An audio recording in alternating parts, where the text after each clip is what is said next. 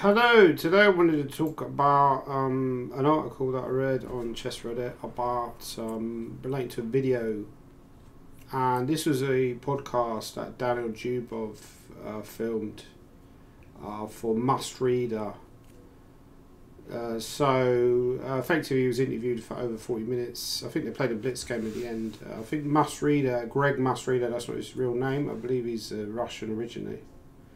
Or from that sort of like Eastern Europe. And he's good friends with Dubov, and they sat down, they talked, and at one point Dubov made an interesting observation. He said that Caruana is possibly the least talented player in the top 20 and top 30. And he said it's not meant to be an insult, but it's meant to really be a compliment because he's made the best use of what he has. Effectively is what he was saying. I think you could perceive it as something of an insult if I was Caruana. Caruana did a rebuttal without, obviously pouring scorn on Dubov's remarks. Obviously he would perceive Dubov as a rival. Don't want to create beef. So what I would say about that is, I think firstly I would say that I thought the podcast was really good. I mean, it already seems like it's probably the best podcast. What Dubov said, not just at that point, but in the whole interview, was very interesting, very perceptive, in my opinion. He also talked about the amount of hours you have to spend to obviously be a good player, what you need to work on, all that kind of thing. So he talked about how 90% of the work was actually on the openings. So a lot of amateur players say, you don't need to work on openings, or a lot of people give that advice. So he's contradicting that. But also I thought he contradicted himself in the interview in a sense, because at first he said, what do you need to do to reach the level of Magnus? He said, well, I understand like maybe 10 positions really well. Whereas Magnus, he understands so many more positions well than I do, which makes sense, right? I mean, certainly in relation to me, Dubov would understand far more positions than I do. So it just goes on a scaling ladder.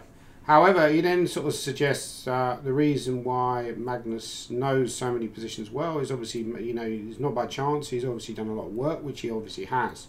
So I think a lot of this is but then later on, obviously, he says that Caruana can't possibly be compared talent-wise to Magnus. So I think a lot of this relates to the myth of Magnus. I think Magnus is built on this myth of being this uber-talented player. Don't get me wrong, I think he is. But I also think he's also done a huge amount of work on chess. How does he know so many endgames? How does he know so many games in the past? Because he's looked at them. It's not by chance. He's obviously spent many hours, many thousands of hours studying chess. I think he works pretty hard when he's committed to chess. And part of the reason he pulled away from the World Championships is because he doesn't like working on that, doing that 90% study time on the opening theory. He doesn't need to. He's already proved himself.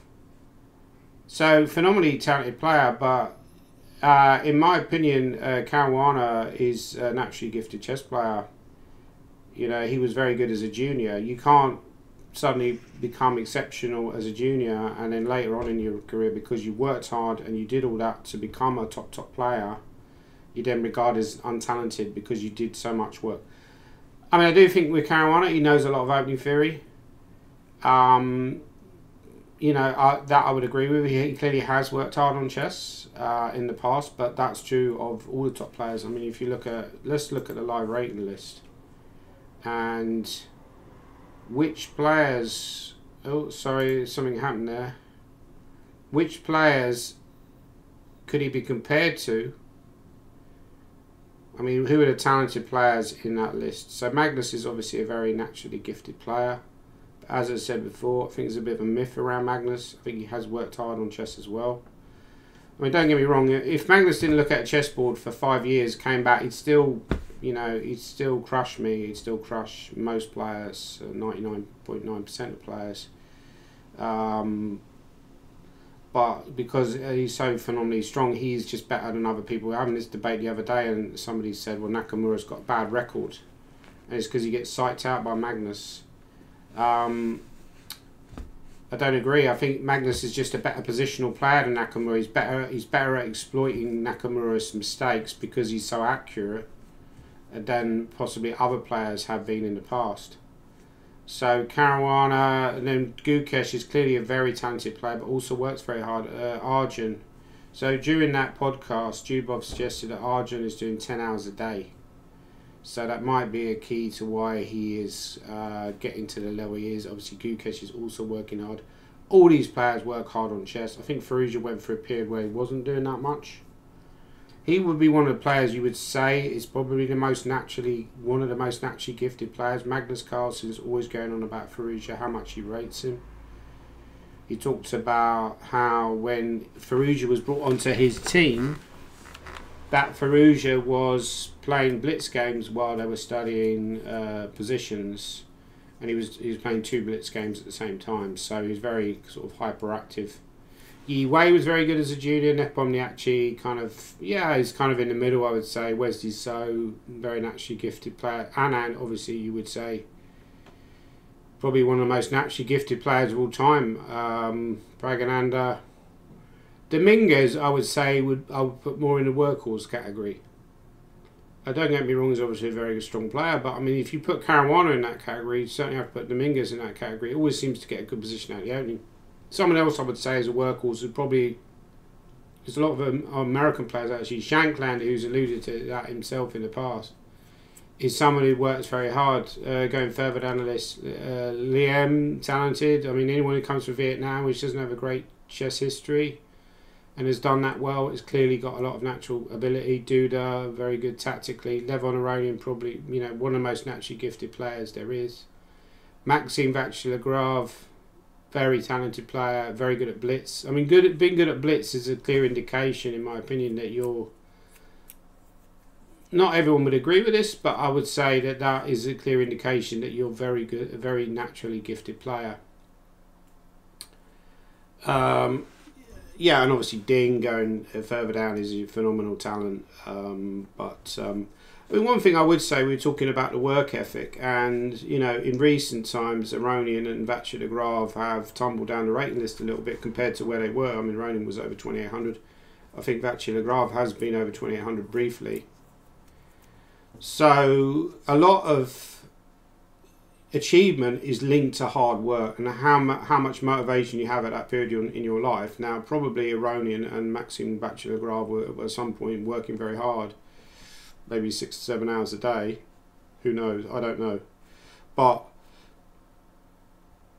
at some point, maybe the motivation went down a little bit, and just a little bit at that level, it counts for a lot. So you slip in, and maybe you're not working as hard. Talking about my own story, if you go back to 2018, 2019, I was kind of in a bit of a funk, and I remember I didn't have very good hastings. I wasn't working very hard on my chess, I don't think, and certainly before that, I went for a long period where I was over-reliant on the chess engine, and I wasn't really engaging my brain. So anytime I got stuck on a position, or I'd analyse the game later with an engine, so it was never really my own input.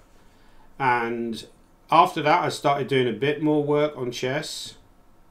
Clearly not in the constructive way that Dubov would have done it. But I think over the last 2 or 3 years, I have seen better results. I mean, I'm not getting to the level I want to get to, which is, up there with the top players, because obviously that's what you should be striving for. Why are you bothering otherwise? Yeah, I mean, it's interesting what Dubov said. He said, if they're doing like 10 hours a day, there's pointless me doing 4 hours a day, because over long term, I'm dead. I wouldn't necessarily agree with that. I think if you're doing constructive work every day, it's better to, it's better to do that consistently over, say, 2 or 3 years than, say, do 7 or 8 hours and then get burnt out and not be able to do it over a long period. So you can't really compare yourself with others.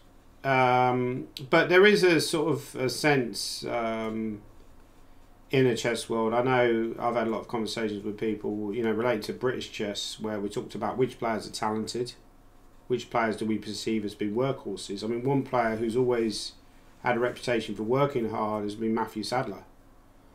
So he was often dismissed as a bit of a workhorse, talentless workhorse. That's one of the kind of it's a little bit like that boxer from Animal Farm, right? But the reality is that Matthew Sadler was very good as a junior. Yes, he worked hard. I think he worked, he'd worked very hard at Olympiad. That's why he did well at Olympiad, because he'd prepare very hard before the games and after the games, and be fully into it during that period. So he did very well when he played for England, and he did very well overall in his chess career.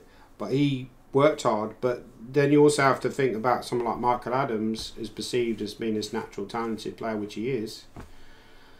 But he also had periods where he worked very hard as well. So, and I'm sure that's still ongoing.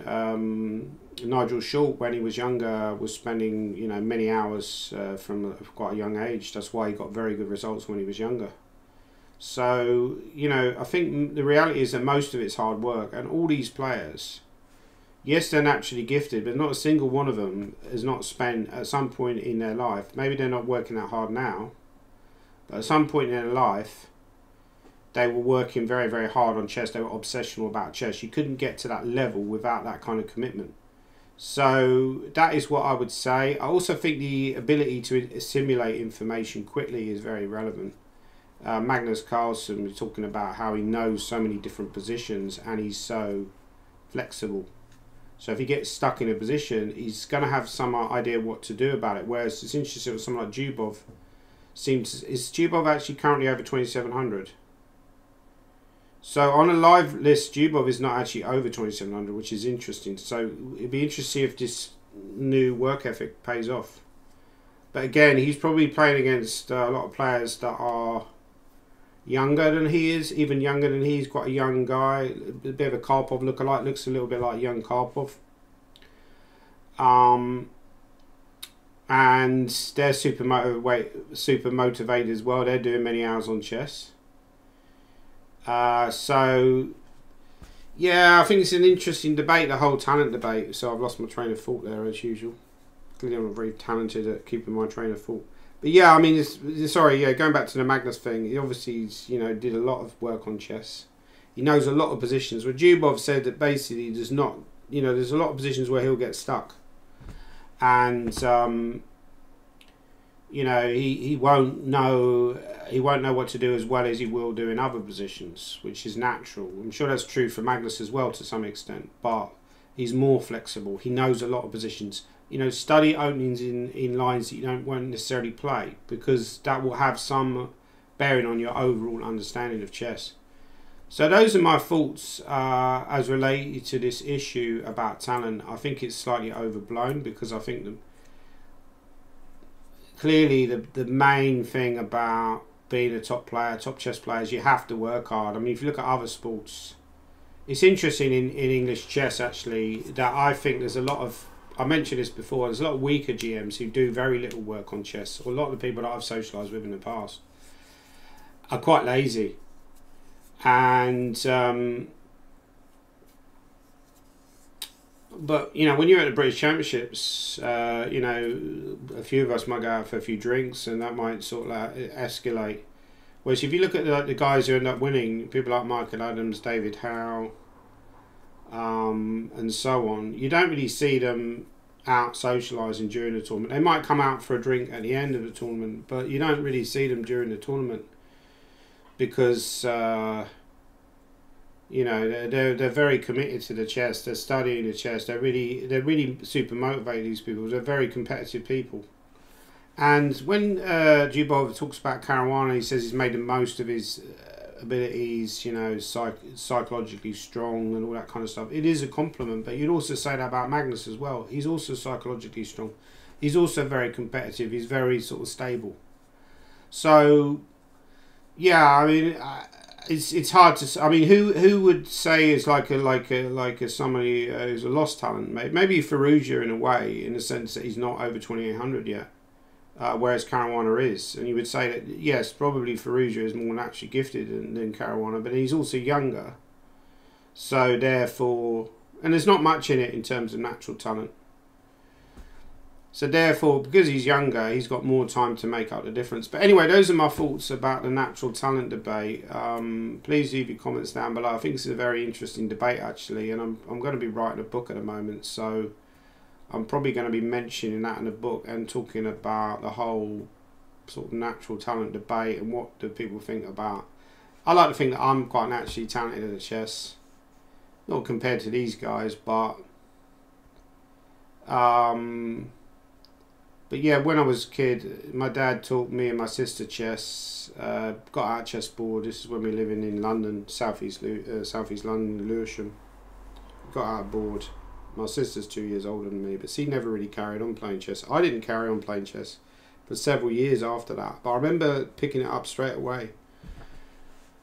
And most things I don't pick up straight away, like I did judo when I was a kid and I failed miserably. You know, there's lots of things where I sort of like struggled with, but chess wasn't one of them. So that was already a sign that I had some kind of aptitude for playing chess, I think. But it's not enough to be talented. You know, if you look at someone like David Howe, I mean, he is somebody who does try very hard. He puts a lot of effort in. He doesn't leave anything out there. But he was also a talented junior as well. He was good as a junior player. And he's made the most of his talents. It doesn't matter if you're talented. It's not easy to get to #1 in the country at what you do. You know, there's lots of juniors around now who are very naturally talented and they would like to have that position. People like Shreyas Royal, Bodhana, Supratit Banerjee, the kid I played at the weekend, Louis Cheng, Ethan Pang. They would like to have that position to be #1 in the country. That's partly why they're motivated and striving to be better at chess. But it's not easy to do it. So yeah, you can have all these abilities, but you know, you have to combine everything. Anyway, those are my thoughts. I've probably been babbling on too long as usual. But please leave your comments down below. What do you think is the whole debate? What do you think? What do you think about the debate? Do you think Dubov went a little bit too far, or do you think? I think he made interesting points. I'm glad that, you know, people sort of bringing up this debate, because I think it's a worthwhile debate to have.